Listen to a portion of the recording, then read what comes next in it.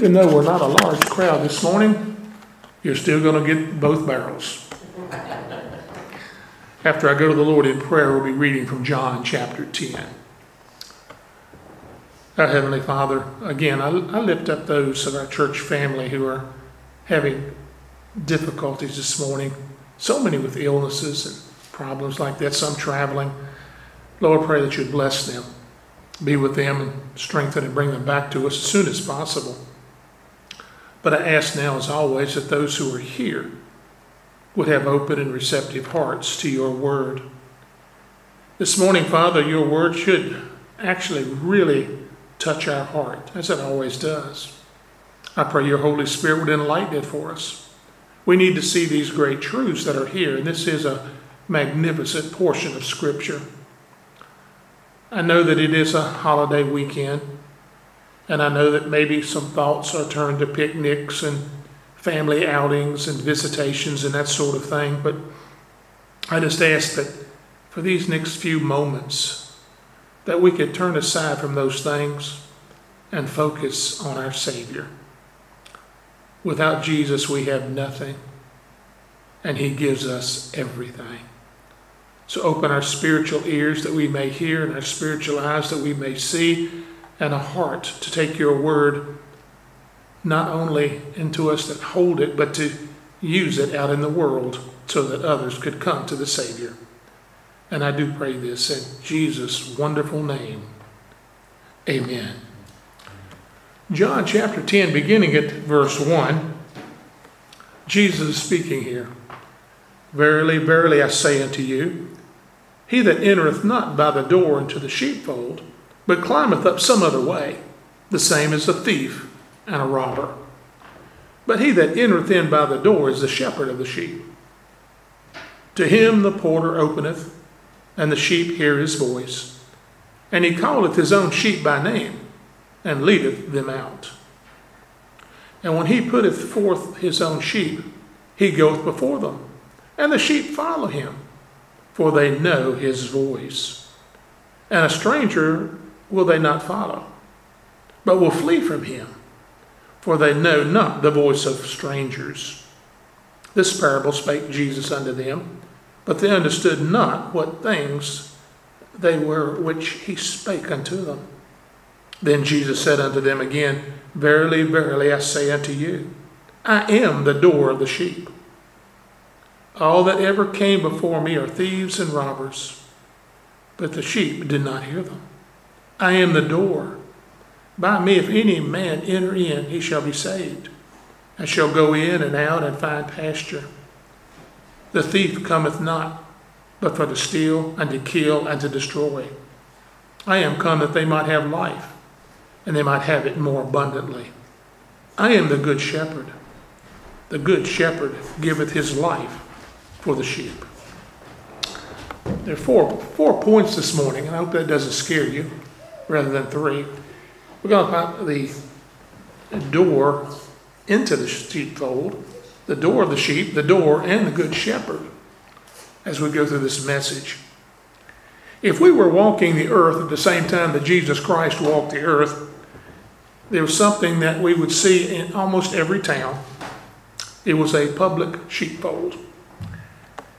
It was, there's still some in that area today, but it's public. And what I mean by this is that in the evening, the shepherds would bring their sheep in the particular town, and they would take it to that sheepfold, and they would put their sheep in charge, under the charge of a porter who would keep them under watch at night. Those shepherds were actually doing there was entrusting their sheep to the porter, who kept the sheep. And then the shepherds would go home for a night's rest.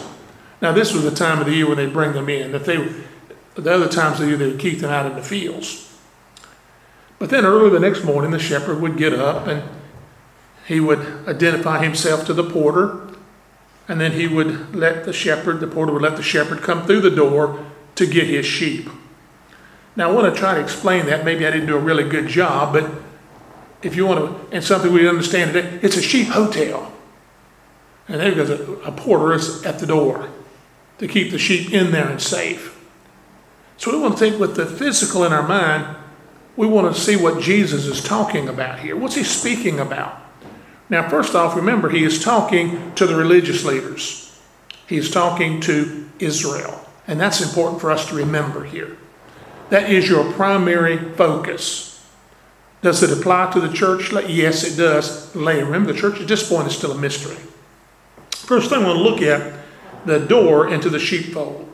Jesus says, verily, verily, I say unto you, he that entereth not by the door into the sheepfold, but climbeth in some other way, the same is a thief and a robber. But he that entereth in by the door is the shepherd of the sheep. First thing I want you to see this morning is what is represented by the sheepfold. It's Israel. That sheepfold is the nation of Israel. Remember, Jesus says over in Matthew 15:24, I am not sent but unto the lost sheep of the house of Israel.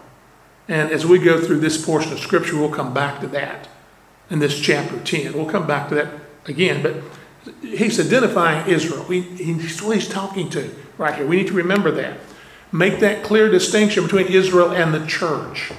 And this is the birthday of the church. But Jesus is talking now to those religious leaders. So Jesus makes a clear and very distinct statement by telling the religious leaders he came in by the door. The Lord's making a strong point of telling them this, that anyone who doesn't come in by the door, tries to come in any other way, breaks in, whatever, is nothing more than a thief and a robber.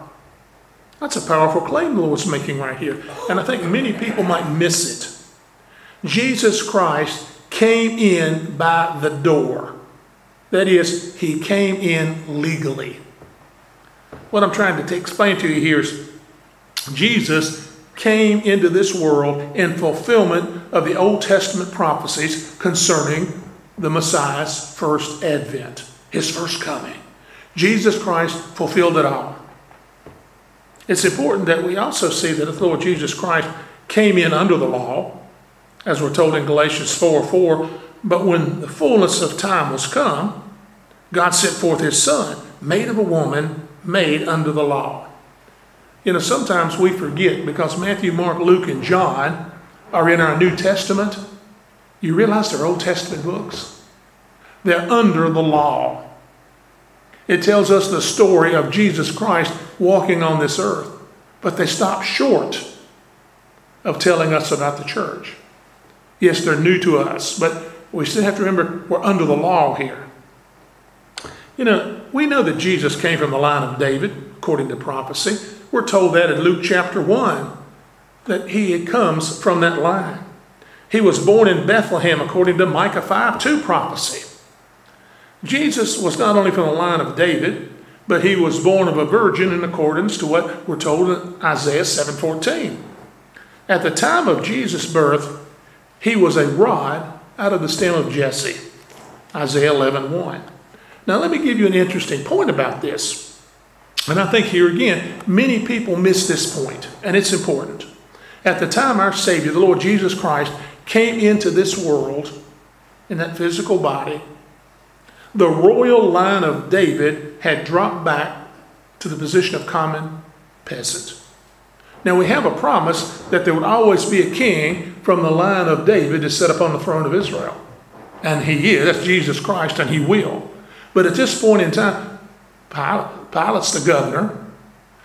Herod is the king. He's not of the line of David. He's not even Jewish.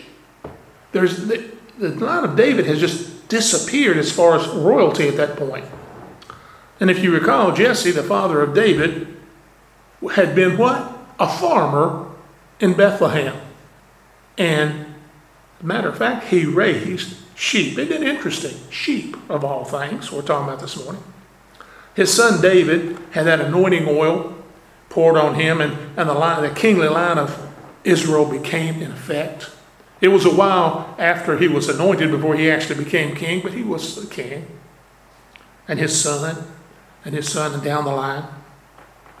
But while Jesus here, by that time that Jesus was born, he is just a branch out of the stem of Jesse, the peasant.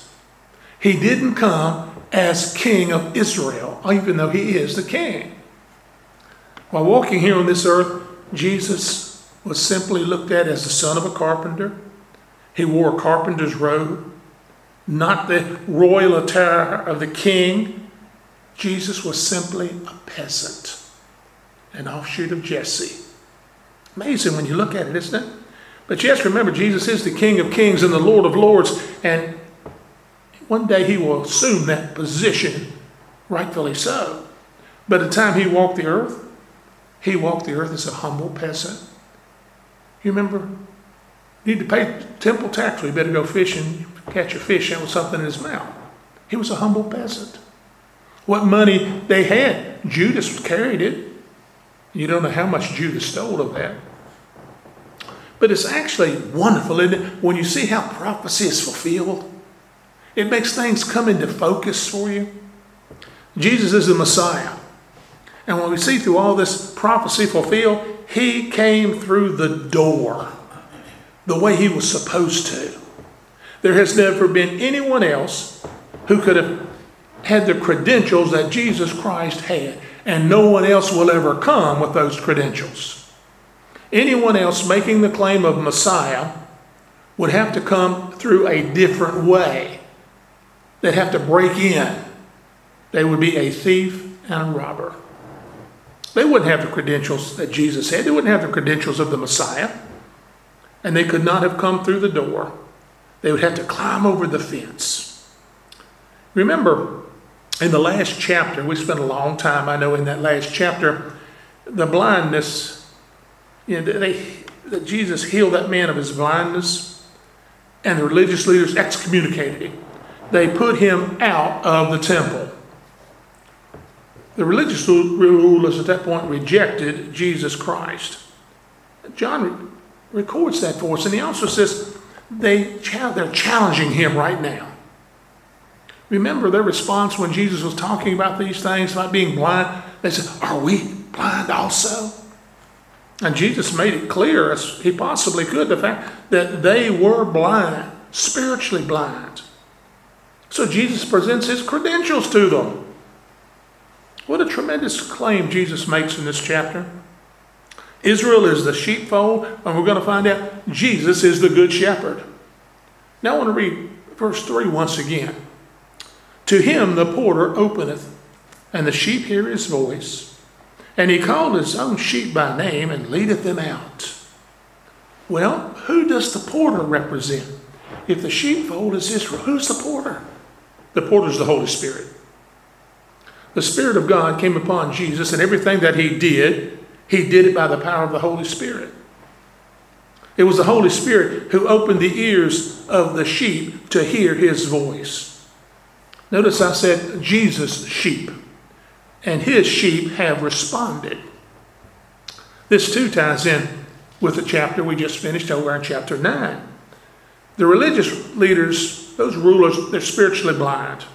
They're also spiritually deaf. They can't hear. You see, those leaders didn't hear Jesus' voice. But Jesus calls his own sheep by name and he leads them out. The blind man heard Jesus call and he responded. Remember that? Simon heard Jesus call and the Lord changed him. He followed and changed it. He even changed his name to Peter, Stone. Jesus called James, Nathaniel, John, and Philip, and they followed. Jesus stopped under that tree in Jericho and Zacchaeus was there, followed him. Jesus calls his sheep by name and they know him. And they follow him. I'm going to go down a rabbit trail for a minute here. I think this is important. When the Lord calls his own out of this world of the rapture, and it could be any time now, maybe in our lifetime, maybe not, but when he does, I truly believe that his call will be every believer's name. You're going to hear your name. Remember when he's at the tomb of Lazarus? Lazarus, come forth. And I think I'm going to hear him personally when Melvin, come on. That's incredibly wonderful. You're going to hear his name too. If he comes in your lifetime, you're going to hear your name called. That's a wonderful thing. Jesus knows my name and he'll call it. He knows your name. If you're one of his sheep, he's going to call you by name. You're going to hear it. You're going to go.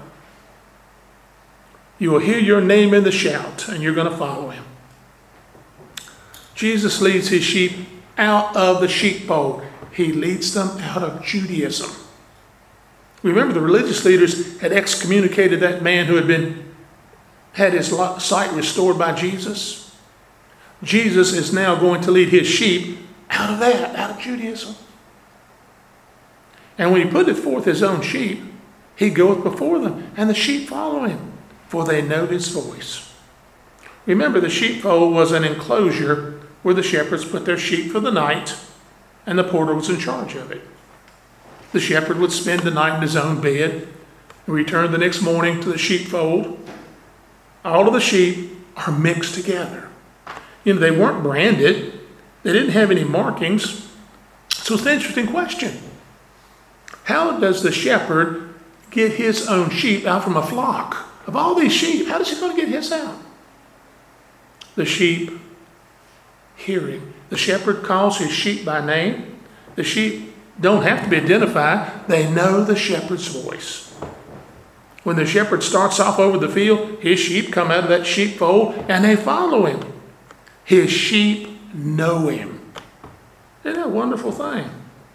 Jesus' sheep follow him because they know his voice. Think about this. When you give out the word of God, Jesus is calling his sheep. Have you ever thought about that? When you tell somebody about Jesus, Jesus is calling his sheep. The Holy Spirit is the porter who does the opening, and the sheep will hear. Jesus will lead his sheep out of the legal system and maybe out of a church where they're not being taught the word of God. Jesus will lead his sheep out of there. That sounds strange, doesn't it? Jesus will lead his sheep out of a church? Yes, he will. If by chance you get caught up in some false teaching, in some false religion, he will call you out of that church. Of course, we're stubborn. Sometimes we don't want to leave. But the one thing about it, if you hear Jesus' voice, Jesus' sheep will follow him. There's no way anyone can permanently fool God's sheep. It's sad but true that his sheep do get involved in cults and isms for a while. But his sheep will always recognize his voice. They'll recognize the Good Shepherd's voice. I want to tell you something extremely sad. It's really sad. There are so many preachers today who are afraid to stand up for the truth of the Word of God. They don't want to offend anybody. They don't want to run anybody off. They don't want to make anybody angry. But when a man preaches the Word of God, the sheep will hear it. It's true because the Lord said, "My sheep hear my voice.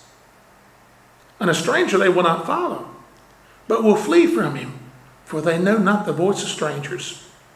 I know you can fool some of God's people some of the time, but I don't think you can fool God's people all the time. I've known believers that have been caught up into false things, and after a while they said, "Wait a minute, I'm not hearing the voice here," and they leave. And it's possible that some of God's sheep may think they hear him, but eventually they realize they weren't really hearing from the Savior at all. They're not hearing his voice. Remember, Satan will try to imitate anything. Satan always puts just a little dab of truth in the middle of all his lies to pull you. That's why you need Bible study. That's why you need to sit under the Word. That's why you need to listen to the Word of God.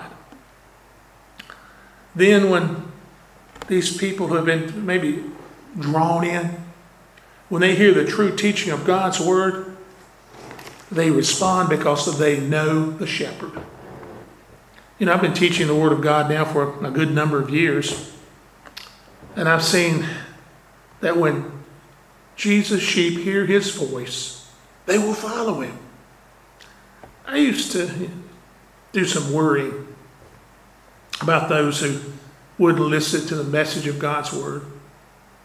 Well, actually, not too long ago, I was really, what am I going to do? They don't listen.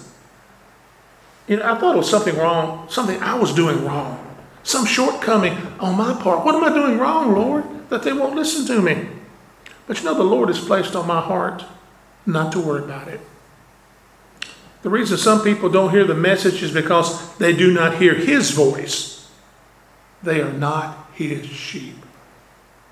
It's a sad statement, but the Lord said, no, but it's not your fault. You preach the word.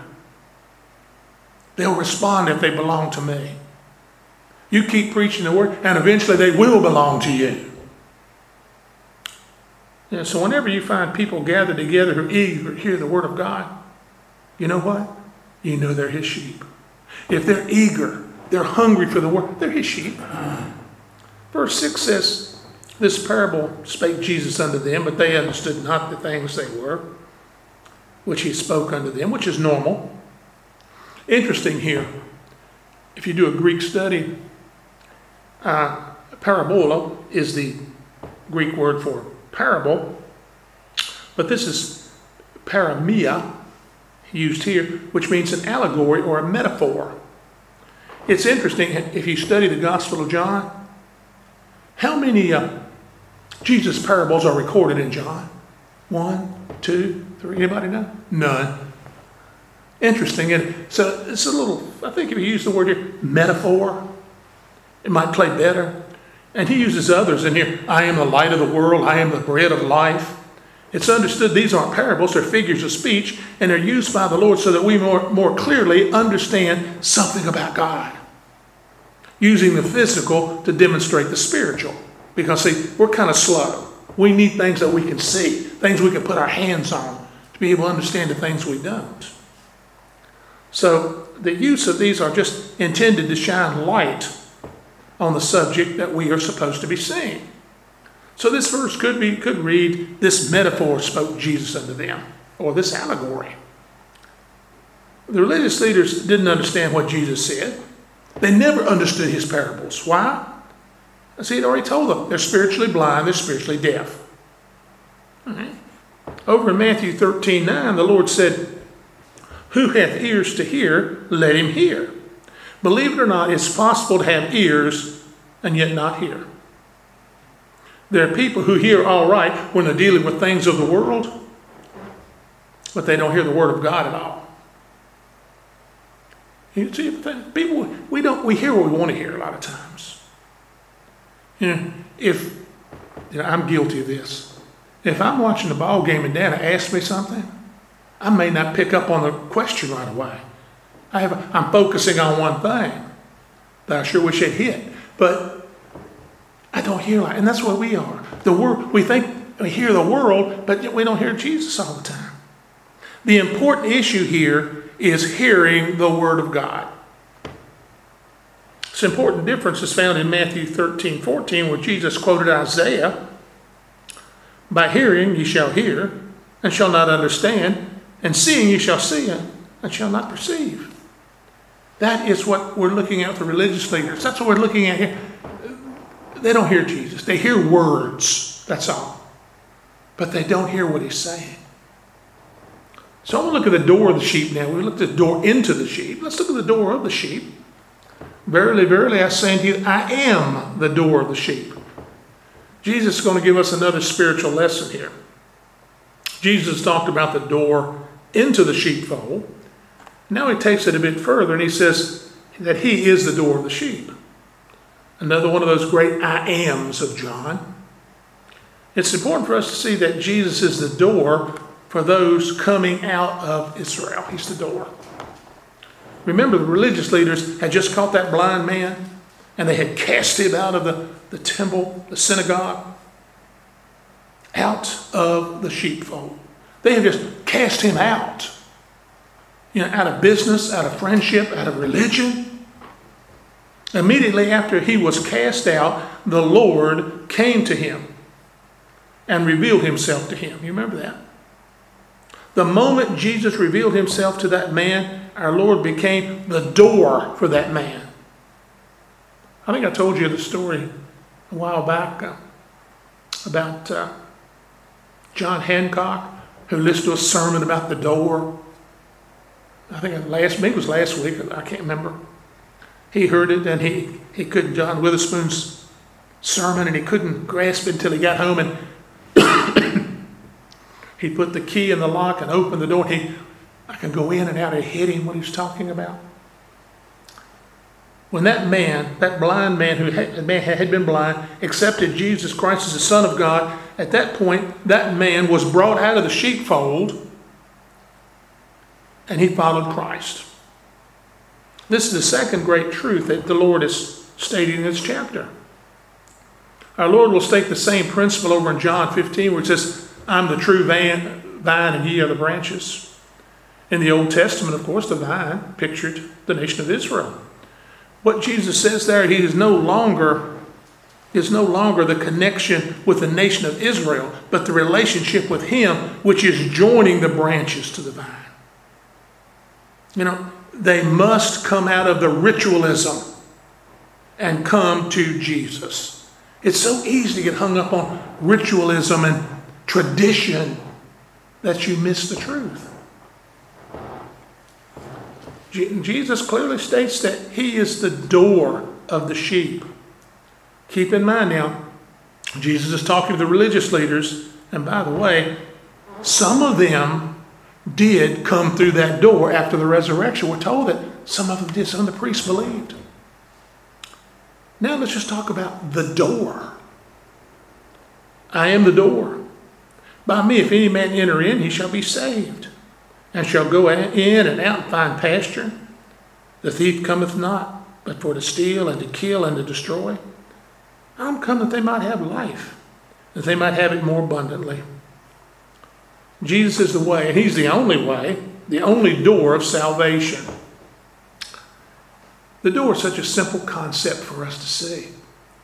There's no one here, even the youngest one here this morning knows what a door is. Jesus is the way out for you, and Jesus is also the way in for you. Isn't that what a door does? The door is the exit point for you. It's also the entrance point. Jesus came that we might have life and have it more abundantly.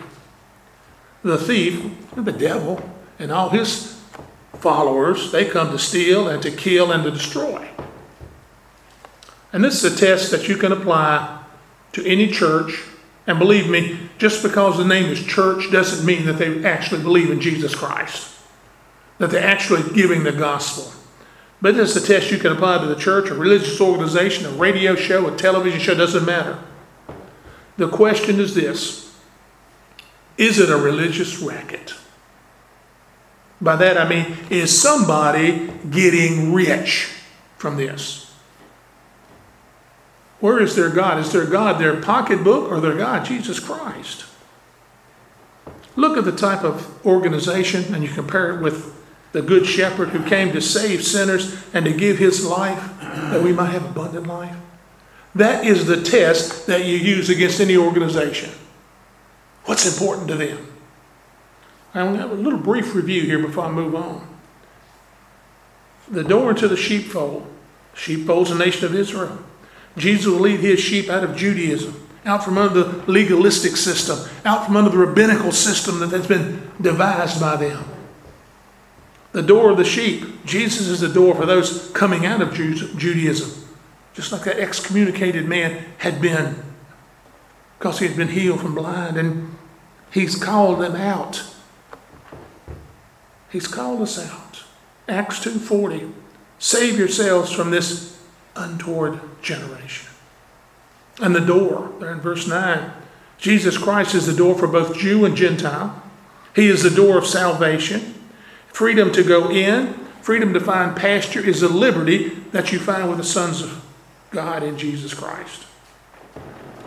So that takes us to the Good Shepherd. We've looked at that door pretty completely. I'm the Good Shepherd. The Good Shepherd giveth his life for the sheep. Jesus is both the door and the shepherd at the same time. Now you might be thinking, how can he be both? How can he be the door and the shepherd at the same time? Well, I think it'll help you a lot of times we get confused because we don't look at the situation of the time. We need, when you interpret Scripture, you do it historically, grammatically. We need to look at how things were done in those days. If we look at the sheepfold of the time, if you were standing outside that sheepfold, there was no door there on hinges. There was no lock, no padlock of any kind. The man, the porter who was guarding the sheep, he slept across the doorway. You see, all of a sudden, the porter, the guard of the sheep, is also the door. For the sheep to get out during the night, they would have to go over him. If you walk by there in the middle of the night, you'd see the porter probably snoring in the doorway. See, Jesus goes beyond being the door. He's also the good shepherd. Jesus is the one who stays in the doorway. Jesus is the door which opens to eternal life. Jesus is the door of the one who protects his own. Jesus is also the good shepherd. Now let me give you something else to meditate on. Jesus, the good shepherd, is also called the Lamb of God. So how can Jesus be the Lamb of God and at the same time be the good shepherd? Oh, I'm trying to make you think. You know why I do that? Because it's the same thing Jesus did. He tried to make people think by asking questions. I know it sounds like a mixed metaphor that he is the lamb and he is the shepherd. But let me say without any doubt, it's one of the most glorious truths of Scripture. He is the Lamb of God which taketh away the sin of the world. Our Lord Jesus Christ came down to this earth and identified himself with us who are sheep. And in fact, he is the shepherd also. The fact that he became the lamb emphasizes something very important for us to see. The humanity of Jesus Christ. The fact that he is the good shepherd emphasizes the deity of Christ. Again, we see Jesus was totally man and is totally God. I hope you caught what I said. He was totally man. He is totally God. Because he always has been God. He always will be God's present tense. Jesus alone is worthy. And Jesus alone is able to save you. And no human being can do that. Therefore, without any doubt, Jesus is God. The Lord Jesus Christ has a threefold relationship to his flock, which is known today as the church, because they've come out of that sheepfold. First of all, he is the good shepherd, and he defines the good shepherd in verse 11. I am the good shepherd. The good shepherd giveth his life for the sheep. Now, he's also the great shepherd. And we read that in that magnificent benediction of Hebrews 13:20. Now the God of peace that brought again from the dead our Lord Jesus, the great shepherd of the sheep, through the blood of the everlasting covenant. Jesus is the great shepherd of the sheep. Just read Psalm 23. But wait, there's more to the picture. He's the good shepherd. He's the great shepherd. And in the future, we'll see that he is the chief shepherd. In 1 Peter 5:4, and when the chief shepherd shall appear, he shall receive a crown of glory that fadeth not away. We sang about the rapture a little bit ago. Peter says, when that chief shepherd shall appear, come quickly, Lord Jesus. Now take note that unlike Jesus, the hireling does not care for the sheep. You know, the founders of most of the world's religions, I don't know why you put, if there's a founder on this earth, they don't care for their followers. The cult leaders of the day only desire to be made rich off of the people who follow them. And this is in total contrast to the Good Shepherd. If you want to compare the leader of these churches, these isms and schisms today, compare them to the Good Shepherd who gave his life for the sheep. And he protects his own. Jesus didn't ask you to give him anything but your heart. your faith. He didn't say, go to the bank and draw out so much money. While we were yet sinners, he died for us. He cried for us too, didn't he? As he's walking up to the tomb of Lazarus, Jesus wept. He didn't weep because his friend was dead. He wept because he looked out at the people that were there that day who were not believing in him, and he knew those who would never believe. He wept at their lost state. And he wept because he had to bring Lazarus back from paradise into this world of sin. I'm the good shepherd and know my sheep and am known of mine. And the Father knoweth me. Even so, I know the Father, and I lay down my life for the sheep. Boy, what a wonderful relationship that is. Jesus knows his sheep, and Jesus' sheep know him. Philippians 3:10 says, that I may know him and the power of his resurrection. If we grasp the resurrection, you're going to grasp everything else. That's the reason, if you look at the apostles, when they write in the New Testament, when they talk about Jesus, they talk about the sacrifice, his death, burial, and resurrection. They never leave him in the tomb because he's not in the tomb. To know Jesus Christ is to love Jesus Christ. And this is the third time that Jesus tells us his sheep know him. He keeps telling us that. For you to know Jesus Christ is the most important thing of all. Everything else, and I mean everything else, is secondary. You see, it's time that we quit arguing about non-essential things. It's time for us to stop arguing about religion and about details and about ritual and about tradition. The important issue to know is Jesus Christ. We have to stay on that level. We have to stay in that straight line if you want to reach anybody. And I've told you many times before, when people start to feel that conviction, they're going to try to change course. They may be like the religious leaders and use ridicule and attack you, or they may say, well, let's talk about this. Let's talk about prophecy. Keep it focused on Jesus. And ask this one, do you hear his voice? Do you know the shepherd? There is no shepherd like this one. You know, David risked his life to save his sheep from a bear and from a lion.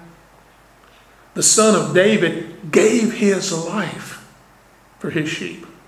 Do you hear his voice?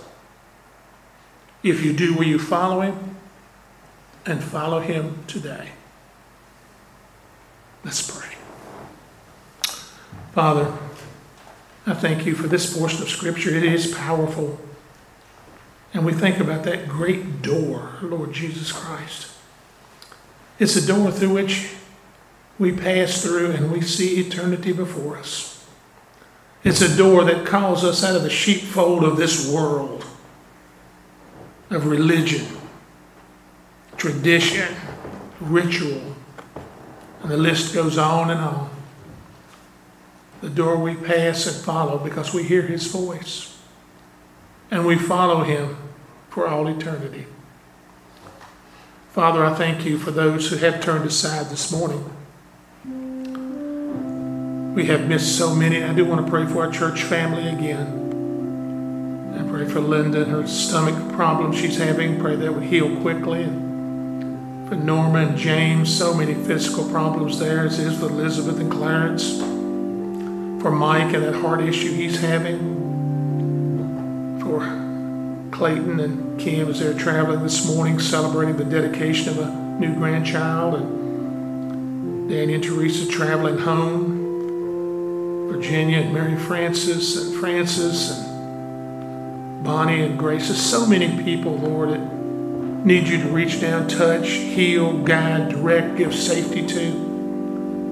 And I know they hear your voice. And I pray that they hear your voice saying, come and rest. Come to me, and they will follow. And that's my prayer for those here this morning that they hear the voice of Jesus and follow him wherever he may lead. Be with us this day, Father, to guide us, direct us, give us safety, and bring us back again this evening that we may once again sit under your word and hear your voice. And it is in the name of Jesus Christ, our Lord and Savior, that I pray. Amen.